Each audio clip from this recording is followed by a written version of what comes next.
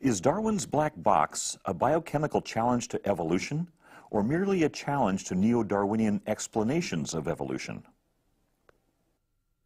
The biochemical challenge is a challenge to Darwin's mechanism. Darwin, the idea that species are related in some manner had been proposed a century or two before Darwin, and certainly he popularized the idea, but his main claim to fame is that he thought he had discovered a mechanism whereby the great complexity of biological systems could have been produced solely by a natural, unplanned, unintelligent process.